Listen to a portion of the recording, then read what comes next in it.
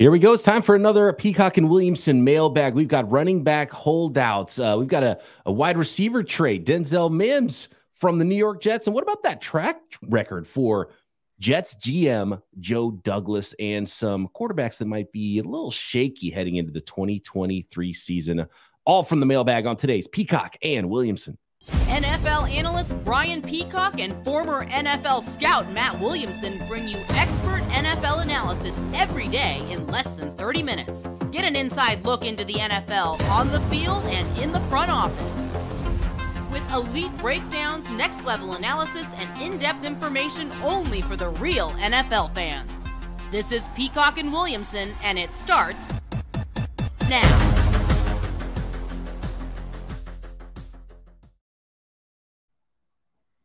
Welcome to the Peacock and Williamson NFL Show. Brian Peacock and Matt Williamson. Thanks, everybody, for making us your first listen here on the Locked On Podcast Network. Your team every day. Most of the questions today come from Twitter, Threads accounts. It is a mailbag. It is your show at BD Peacock, at Williamson NFL. You can also drop a question in the YouTube comments and make sure you are subscribed up on YouTube and everywhere you get your podcast. And by the way, speaking of YouTube, Matt, we usually like to go live for our mailbag. We had a different timing today, so we're not live, but you guys should be hitting that notification bell on YouTube as well as being subscribed. So you know when we do go live, you can jump in with the live chat as part of our future mailbags, usually going live around noon Eastern on Thursdays here throughout the off season.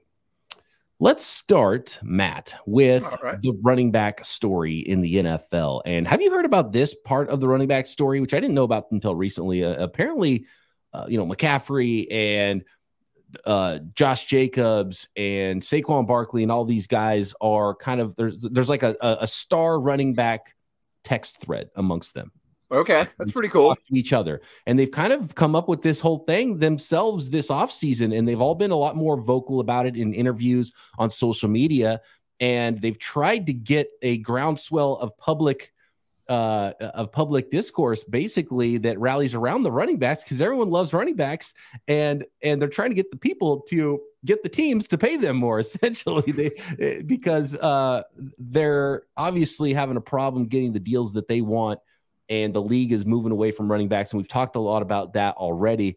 And we do have a question here from Sir Madramissimo. He says, do you think the current running back salary situation will make less talented football players in high school, college, seek to play a different position, create dynamic of lower number of talented elite running backs in a few years? What do you think?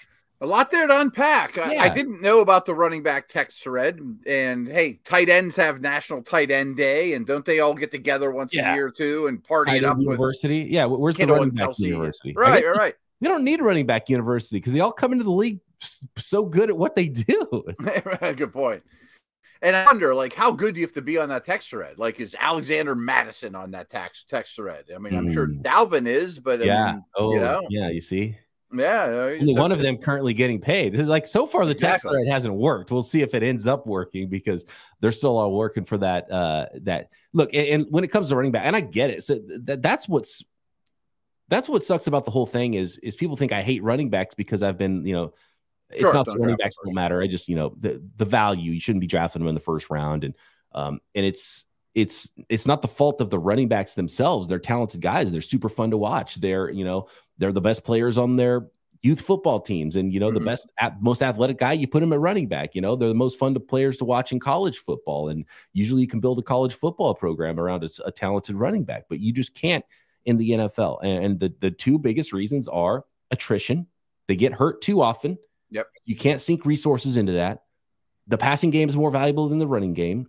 And it's more valuable because it's easy to find a replacement level running back who's really good. Think about your favorite football team and how good that last running back is on the roster. It's probably going to be the star in your team's favorite training camp, is that undrafted rookie, that 7th round rookie running back. Everyone's like, hey, this guy's really good, because the replacement level at running back is as high as any position in the NFL. And the likelihood that the starter gets hurt at that position is the highest at any position in the NFL. That's why running back's value has fallen. Yeah. I mean, we've talked about this a fair amount. I mean, we probably have all met somebody or know several people or know someone that looks at least like an NFL running back. That doesn't mean you could throw him on the Bears and he would, run for 100 yards, but their body types and skill sets are just more prevalent in the human race than offensive tackles are in other positions. I mean, that's just a fact. So therefore, there's more supply than demand. I mean, as with everything, it comes down to supply and demand. Now, how could running backs create more of a demand? One thing I could say is, okay, if we're going to get all these cover 2 shells and things like that, might we be just seeing the beginning of the spike of the McCaffrey, Eckler receiver types? Like the wide back. We've got exactly. one in Deebo Samuel that went the other way. And what's funny is Deebo Samuel's new contract is worth almost twice as much as what Christian McCaffrey's contract is worth. And they do the same thing. And actually, McCaffrey does more because he gets the ball more often. But he gets the ball more often. Here's what's crazy about it. This is nuts. I can't believe I'm saying it, but it's the absolute truth. Christian McCaffrey is less valuable because he gets the ball more. Isn't that wild? Yeah, it is kind of wild, but you're wrong. Because the thing that's going to get him hurt and shorten his career is the running back stuff. That's the replaceable stuff. Jordan Mason, undrafted rookie running back last year, averaged 6 yards a carry in a Shanahan offense, right? How many times have we said that over the course of the last 25 years? That's going to happen. But his value is the other stuff, the leadership, how good he is in the passing game, the ability to do both things. And you've got a guy in Deebo Samuel and you got a guy in Christian McCaffrey. There's not a very similar wide receiver to Deebo in the league. There's not a super similar to running back to Christian McCaffrey in the league. They're probably the most similar players in the league to each other and could probably 100% full-time flip and do the other guy's job. But the guy who gets the ball less is worth more. Right. And he should be worth more because it's more likely that he's good at age 33 than McCaffrey's good at age 33 because of the pounding he's going to take, because of the less valuable thing he does is the thing he does the most, which is get squashed between guys ranging from 230 to 300 pounds. Yeah, the Niners are really the best team to have that example with. I mean, without question, because again, you're going to hear the terms positionless football, and it hurts McCaffrey that on his football card it says RB and not, WR, because they really could do both. So in order for the running backs to get paid, the owners aren't going to care about this text thread or some fans think they should be worth more, yada, yada. That doesn't mean, we'll just double your salaries, running backs. I mean, they're not going to do that. They're going to find out how little ownership cares about fans' opinions about their football team. In a hurry. We've known that for a long time. But if 15 running backs can tell their front office, I do something that only 15 running backs on the planet can do, and my only angle on that is as receiving skills, maybe they'll be listened to. I mean, you brought it back to the Niners. I bring it back to Lev Bell. His argument whenever he set out that year was, and he wasn't wrong, much like McCaffrey, was, I'm your best running back. I'm your best pass protector in the backfield. I'm your second best pass catcher behind Antonio Brown. But I can still get all that stuff for 3/4 of what you're asking for, Lev. You know what I mean? Like, there's still a supply that I can go tap into, so you're not wrong, Lev Bell or McCaffrey or whomever, but how do I show ownership or the people writing checks, owners, that there's not many of me out there? That's going to be a real challenge. It's going to be a challenge. And the salary structures have already changed. So you're not going to change what happened over the course of the last 10 years, which is running back salaries didn't go up while everyone else's did. Tight ends have the same argument that they're as valuable as wide receivers, but they're not getting paid as much as wide receivers either, but they are getting paid more than running backs now. At least the top guys are. Nobody's crying about kickers. They put money, they put points on the scoreboard. You'd give up a lot of millions of dollars for a great kicker when the game is on the line in the playoffs and they're lining up for that field goal attempt. And so it's just, you're going to be worth what you're going to be worth. I don't think there's a lot that's going to be able to be done about this. And even if you talk about the collective bargaining agreement, okay, you get rid of the franchise tag or something, but they're talking about all these other things, and all it's going to do is help everybody else out that gets paid more. And it's just going to be the same percentage of the pie that the running backs are going to get, no matter what they do with the collective bargaining agreement. Every player hates the franchise tag, and really the franchise tag isn't doing what it was supposed to be doing in the first place. So getting rid of the franchise tag is probably the first thing that they'll try with the players next time when they try to get a new CBA going. So another thing that really hurts the running backs, and you kind of mentioned this, is your big payday is after that rookie contract. But if rookie contracts were only 2 years, I think people might give, a running back a big deal after 2 years, saying, hey, I'll give you a 3-year deal. That's your prime years. But by year 4 or 5 already being in the books, the best is already behind you at that position, unlike other ones. So the timing doesn't work out well for them at all. Last thing I wanted to cover was the second part of that question, though. They asked, will young running backs change positions? I was sitting there thinking, might they change sports? But I also don't know what sports. Yeah, right. I'd say maybe soccer, but there's not a lot of sports where 5'10", 205-pound guys are coveted. I mean, that's not a basketball. That's not hockey. That's maybe you'd be a baseball player instead. But I mean, that's not the ideal golf build. I mean, I tennis, but I will say, and I mentioned this earlier in the week, one thing we did at Pitt all the time was if we had 25 scholarships to give out, we would often give out 5 or 6 to running backs of all shapes or sizes. Many of them turned into linebackers, kick returners, safeties, maybe even a corner or a wide receiver. They were just the best players in their, area or state or whatever. We just wanted to get them in the building. I have another answer about that. So a little bit more on running backs. Let's talk Denzel Mims trade and the team that Joe Douglas has built for the New York Jets next. Today's episode is brought to you by eBay Motors. Our partners at eBay Motors have teamed up with Locked On Fantasy Football host Vinny Iyer to bring you some of the best fantasy picks each week, all season long. Whether you're prepping for a draft or scouting the waiver wire mid-season, every week we're going to provide you players that are guaranteed fits on your roster. So with draft prep underway for the upcoming season, let's see who Vinny has picked out for us in this week's eBay's Guaranteed Fit Fantasy Picks of the Week. And we're going with that round 1, round 2 turn. And Vinny thinks that basically the best thing that could happen to you is probably going running back.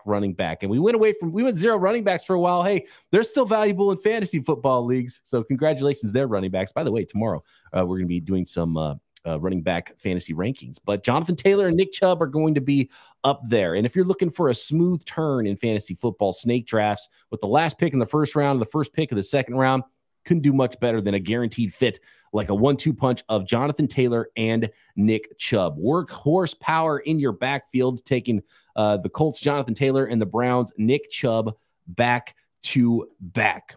Chubb is also set up to dominate with more of the combined workload this upcoming season in Cleveland. Yeah, a player I like a lot in Nick Chubb. With eBay Guaranteed Fit, just like your fantasy football team, and over 122 million parts and accessories for your recent vehicle, at your fingertips, you can make sure your ride stays running smoothly. Air filters, brakes, batteries, tail lights, alternators, shocks, struts, you name it, eBay Motors has it, and they'll make sure it's the right fit for your car because eBay Guaranteed Fit helps you understand exactly what part you need for your vehicle the first time. So go forth, switch gears, crank the AC, and say goodbye to sweating if your ride needs a little fixing up because now you know you'll always be set up for success from the get-go with eBay Guaranteed Fit. Everything your vehicle is calling for is just a click away. For the parts and accessories that fit your vehicle, just look for the green check. Get the right parts, the right fit, and the right prices at ebaymotors.com. Let's ride. eBay Guaranteed Fit, only available to U.S. customers, eligible items only, exclusions apply.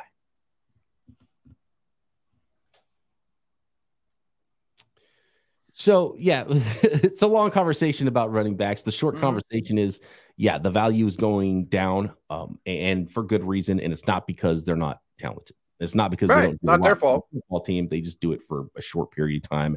And there's a lot of good ones. There's more. I love the what is it? The TJ Maxx? Is that what the store you talked about? Yeah, right. Go to the store, see how many 6 or 5'10" dudes there are, and see how many 6'5" dudes there are, and that's what we're talking about. Yeah, walk around the mall. I mean, how many offensive tackles do you see? I mean, how many Albert Hainsworths do you see, or DeForest Buckners? Not very many. So Colt's question was about, and we see that a lot, like what we see at the lower levels, and high school coaches have some gimmick of an offense that turns into a college coach that becomes maybe not so much of a gimmick. It becomes a staple in college. And then it becomes something that you start seeing in the NFL. And I think we're going to start seeing a lot more positionless football everywhere. And we're seeing it in the NFL and guys that can do a lot of things and guys that are shaped a little bit different. So maybe the running back, quote unquote, position, the RB, maybe that does change. And there is more wide backs and more young players playing wide receiver because there's more passing happening early in these.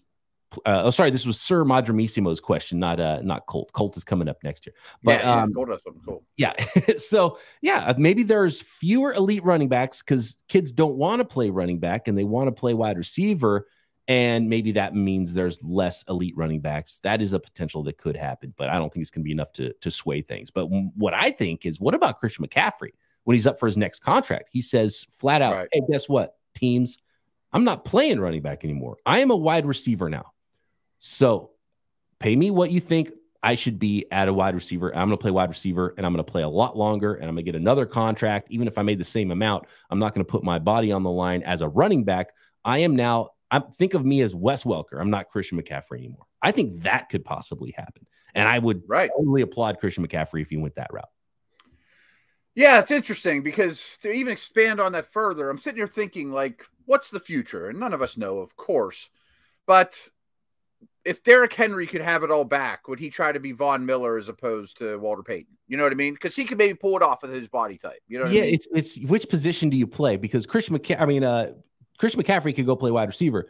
Derrick Henry's not going to go play wide receiver. No, right. Guys like him are a little stuck, but I wonder, might teams decide, especially because now quarterbacks are running so much, if Justin Fields is going to run 10 to 12 times a game, and I have Percy Harvin and Deebo Samuel and Christian McCaffrey types, I give them each 6 carries a game. Are the days of 20-plus carry backs maybe going to dwindle between these Deebo, Harvin types and quarterback runs? And maybe my backup quarterback is a 4th-round pick that's a great runner too, and he comes in and just takes some beating, that we just spread it out. I mean, we can maybe do the whole podcast on this. We got to get to some other questions, but I think we're going to start to see some running quarterbacks get hurt. And I think there's going to be some teams that second guess whether we should be doing that as well at the NFL level, because they're going to sink all this money and time into a quarterback and they're going to get hurt. And because hit players are hurt players, and it goes back to the running back thing. And so I'm keeping an eye on that with this, new era of so many quarterbacks who can run the ball well. I don't think teams are going to end up wanting to have their quarterback run the ball as much as some of them are right now because of the injury factor. And we've started to see it a little bit now with, Lamar Jackson's a ninja. He is so good at not taking hits, and he hasn't been on the field the last 2 Decembers. And he's a young guy still, So that's one of the worries for me there. And if there's all of a sudden a season where 3 or 4 star quarterbacks get hurt, that's just bad for the league, because you don't want your superstar players hurt, and you don't want that at the running back position either. But it's one of the big reasons why running back value obviously is down a little bit. But it's also fun to run the football when you're young. So I don't think that's going to change. Everybody wants the ball in their hands. At the youth, high school, even college level. And look, we're only talking about a half a dozen guys right now either. It's like, is some kid in high school going to be worried about Josh Jacobs' pocketbook, or does he just want to carry the football because it's fun? Right. And he's the best kid on his high school team, and he's the star and gets the pretty ladies and all that good stuff. Yeah. I think that's nothing's going to change overnight in that manner. A 5'10", 220 or a 6 foot, 225 pound young man's not going to be like, I'm going to put on 40 pounds and try to play guard in high school. Like, that's not as much fun as running dudes over and being the man. You know what I mean? So real quick though, this is a spin-off of the conversation, but you were talking about quarterback injuries. Like, look how much Kyler's time's missed. These smaller dudes in particular. You mentioned Lamar. But I think there will be more, at least discussions. And I'm not picking on Fields. I'm just pulling him out of the hat because he's had 2 rocky seasons. He's an awesome runner. He's been banged up a little bit already too. Yeah, right. But if I draft in 2 years the best running quarterback in the draft and hope he can throw a little, maybe not Richardson, and I just recycle a running quarterback every 4 years as opposed to paying them, my O-line's going to be awesome. The receivers he's throwing to are going to be awesome. and my defense should be awesome. Like committee quarterbacks right. is the future. Or use them up like you use running backs. Well, especially if you get a good quarterback, you got to pay him $50 million now. You're paying him a quarter of your salary cap. The committee cheaper quarterback. That's kind of what the 49ers are doing, not necessarily with running quarterbacks, although Trey Lance can run a little bit. They're cheap at quarterback, and they're going stars everywhere they can around them to help their quarterback play up. And I don't think it was I think it's more by necessity than by the plan, but now it's almost become part of the plan. Yeah. But I mean, if there's a Jalen Hurts prospect, not the player now, second-round pick, questionable accuracy, why not use a second-round pick on that guy every 3 years and always have one and never pay them? Interesting. You'll probably get bad quarterback play too often for that to work. But I would not be surprised if some teams try to go committee quarterback. It's the wave. I hear it. Wave of the future.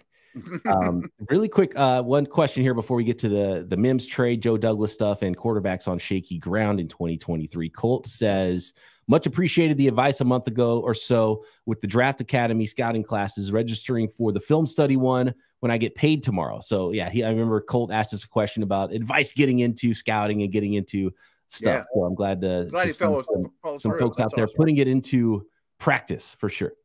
That's awesome. Congratulations. I'm jealous. I wish I would have had that avenue at that age too. Yes, that's awesome. Exactly. Yep. And he also has a question about the Broncos corners. And I don't think we're going to bore our audience with the corner 2 and corner 3 out in Denver, which is Damari Mathis from last year. And then rookie third rounder. Who's Moss? Yeah. Riley Moss. Yeah. Riley Moss. Yeah. From Iowa was their pick this year. I will say every fan base out there going into camp, you should probably slow the roll on expectations for your rookie players, even first rounders. Half of them are going to be bad. A lot of them aren't going to play early. So if you have a question about is ex-rookie going to beat out ex-veteran, probably not. One little note, though, because he went down the scouting, circle, and congratulations to you for following through. He brought up Damari Mathis, which I know is not a household name, but he went to Pitt, and that's why I know so much about his their background. He's a sixth rounder last year, right? He was fourth, I think. Fourth. Okay. He was a good player. I remember liking him. My guy Croc, who's a DB expert, Locked On 49ers co-host, he liked Damari Mathis a lot last year. But why I was going to bring it up is Pitt plays a ton of press man coverage. And a lot of these guys that come out of Pitt, basically since Revis, have stuck. And you don't want a helmet scout, but something like that is a scouting note. Like some of these schools, Narduzzi at Pitt plays a ton of press man coverage. He was a D coordinator at Michigan State. And he took it to Pitt. And they don't recruit the best corners in the country, but they come into the league more NFL ready than most colleges. That's a scouting nugget to know. And that's true for a lot of positions at different schools. Absolutely. You tend to see there's DBUs, right? And there's QBUs. So it's not a surprise to see a lot of similar positions come out of a lot of colleges because of the way they coach them up. Another nugget. Again, I was spin it back to Pittsburgh, but we interviewed Patrick Peterson during OTAs, and he picked LSU because they did not have a Dion or a Revis before him. He wanted to be the first one and turn LSU into DBU in his footsteps. And he kind of did, Stingley and the Honey Badger. Yeah. But as a 17-year-old, Patrick Peterson was aware enough. His cousin was Brian McFadden, who went to Florida State. He's like, yeah, but they already had their Dion. I want to be the Dion. So he went to LSU. And he did it. Cool. And he did it. And now everybody looks up to him as like, it's like the godfather of LSU DBs. I mean, it's awesome. All right. Next, Denzel Mims traded from the New York Jets. What about that Jets build and GM Joe Douglas and a couple of quarterbacks that we're a little bit worried about going into 2023 next? Thanks again, everybody, for making Peacock Williamson your first listen. Make sure you are subscribed up on YouTube and everywhere you get your podcasts. Okay, so here are the specifics on the Denzel Mims trade that happened this morning, Matt. There's a conditional 6th round pick. It's a swap of picks. So basically, the Jets are trading Denzel Mims to the Detroit Lions, along with a 7th round pick. And in return, this is a 2025, so not even the upcoming draft, 2 drafts from now. So 2025 7th rounder and Denzel Mims to the Lions. The Lions are giving up a conditional 6th-round pick in that same 2025 draft. So, and the condition is Mims has to make Detroit's 53-man roster out of camp. So essentially, it's a free player for the Detroit Lions. If he doesn't make it, if he doesn't make the roster, he just got a free look, and you're not going to give up anything. You're swapping 7th-round picks. And if he does make the roster, then you're swapping a 6th for a 7th in 2025. So essentially free. They're dumping Denzel Mims, and the Jets did not expect him with their stacked wide receiver group right now to make that roster, and he'd have trouble getting on the field the first few years of his career anyway. So a couple notes here is I'm almost certain that you can't trade draft picks more than 2 years out. So a 7th 2 years from now is the absolute smallest amount of compensation you're allowed to give another team. So that's why that is. So at least maybe they move up around in 2 years. But really, it's a giveaway. Here, you take Denzel Mims, take his contract. He was a 2nd-round pick, so it's not a nothing contract. He's been in the league a couple of years. He's the perfect example of the counter to the Pitt corner conversation, though. Those like Corey Coleman, Baylor receivers that run 2 routes don't translate well to the NFL. No, you know what I mean? Time. Yeah, and he's a perfect example, but boy, the Lions could use somebody with his skill set. I mean, he could be their DJ Chark, maybe, and getting out of New York has to be good for him. But really, my first takeaway when I read that was all this smoke we've heard for 6 months. Is Corey Davis going to be a Jet? He still is. I mean, we heard forever he's getting cut. Yeah. He's still there. He's still surviving. Yeah. It better happen soon. If they're if they're getting rid of depth behind him, it sure makes it seem like he's going to stay. Mm-hmm. And they're similar types. They're outside the numbers. They're not slot guys for, so everyone always forgets about Corey Davis. He was a 4th pick in the draft, and he signed a big contract, and he doesn't stink. How good is GM Joe Douglas in New York? Josh has this question. He says, why is there the impression that Joe Douglas is a good GM? His first 2 years drafting were absolutely abysmal.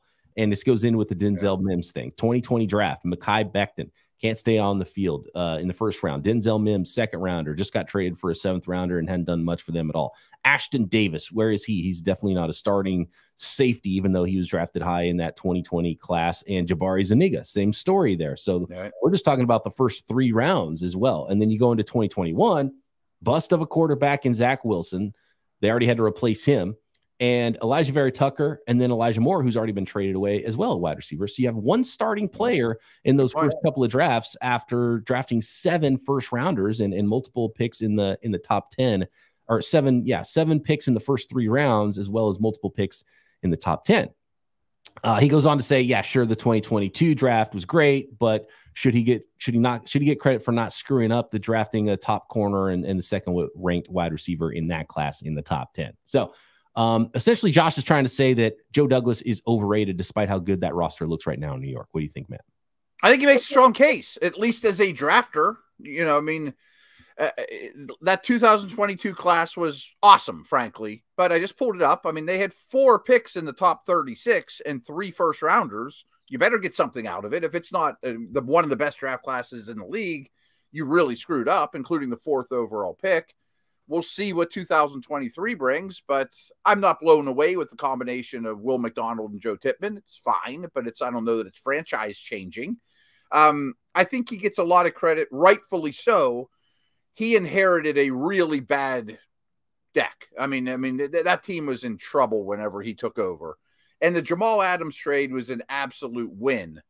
But he didn't do enough with the picks. I mean, like, making the trade is step one, but you got to make the picks count. Maybe he's just not a good drafter.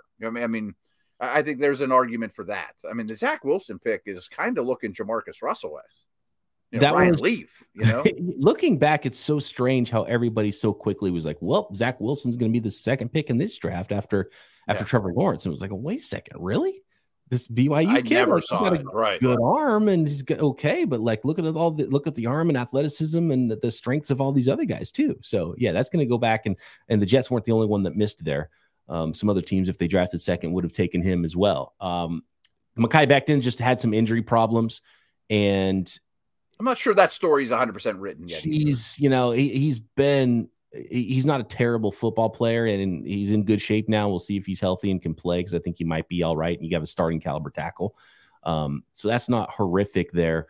there's always going to be injuries, and a lot of these picks are a coin flip. You look at a lot of other teams, but yeah, that Mims and Ashton Davis combination in round 2 was really bad in 2020. But he was awesome in 2022, and he realized his mistake at quarterback and got that changed real quick and brought in a Hall of Famer and got that deal done. So, a lot of hits and a lot of misses in drafts for a lot of teams, but Joe Douglas in the end built a good team. And so I think that's what you look at. You can't look at the individual selections. And if you were amazing one draft and bad the other draft, that still puts you right in that same zone as everybody else, where those draft picks are lottery tickets and coin flips a lot of the time. I think that's well said too. I mean, he inherited a bad team and now it's better. Right. I mean, are they going to win the Super Bowl? Maybe. I mean, I don't think that's crazy talk, but they're a lot better now than when he inherited them. Of course, he is now tied, big time to Aaron Rodgers. And if that pays off, great. Probably won't have a first-round pick next year because of it. And, maybe Rodgers retires in a year and they only win 9 games this year. And then all of a sudden all this crumbles and the Sauce Gardners and Wilsons are hitting free agency and you don't have anything. That's possible too, but this is a fragile league. Question for Michael about shaky quarterbacks heading into 2023. He says, obviously there are the Ritters and Howells, but are the Macks and Pickett's locked into 2024? What do you think, Matt? How locked in is Pickett for the Pittsburgh Steelers if he doesn't look really good in 2023? And just, do you have one shaky quarterback that you're thinking about that's bouncing around in your head? There's more than you would even think, because, I mean, I think in July, it's easy to say, this guy's safe. This guy's safe. Russell Wilson's going to the Broncos. He's safe. Well, he's not even safe now. So, is Carr safe? Carr looked safe a year ago. A lot of guys are safe just because their contract is where you can't get out of it. But if they could, they would get out of it in a heartbeat, right? Right. So, and look, the NFL's crazy. You think you know what's going on in the league? You don't even have to wait a year. Wait a month and see how different you feel about it. So in October, there's going to be a lot more shaky ground quarterbacks than we even think there are right now. It's a great point. Yeah. I mean, as for Pickett, I would be shocked if his job's in jeopardy after the year. I would not be as shocked if Mac Jones is, but Fields, I mean, all those guys certainly could be on the hot seat or shaky ground, let alone the old dudes like Stafford or, even Rodgers, Yeah. And there was a report out of New England that ownership might prefer to keep Mac over Bill Belichick. Bill Belichick's on shaky ground, and the ownership really loves Mac Jones and thought he got a raw deal last year. So, I mean, you just never know in this league, man. But yeah, great point about Justin Fields, because I've been pounding the table for Justin Fields. I liked him before the draft. I love him. Yeah. So talented. He could have a breakout. We could be talking about him like we talk about Josh Allen and Jalen Hurts this time next year. Or we could be talking about the Bears drafting a quarterback with the first 2 picks in the draft this year, and Justin Fields is going to be on a different football team. Like, they got the Panthers pick and they go get Drake May. Right. Absolutely. I mean, Jordan Love is hot. I mean, he's at a make or break point of his career. I mean, there's no doubt he probably could go half the projected starters. Kyler Murray, maybe even to no fault of his own or some fault of his own. I mean, he's a fragile point in his career. That's another good one, right? Yeah. And depending on where those Cardinals end up drafting, you have to make a big decision at quarterback. So, yep, half the league is on shaky ground, and it seems like it happens every year, even though every offseason, every team thinks they got a good situation going. Yeah, absolutely. It's a very shaky group. All right. Appreciate all the questions. Apologies to the ones we did not get to. We love all the questions we get every week at BD Peacock, at Williamson NFL on the socials, or subscribe up on YouTube. Drop a comment there. Hit the thumbs up, the notification bell, so you know when a new podcast arrives. And of course, you can find us everywhere you get your podcasts. Matt and I back tomorrow right here. Peacock and Williamson.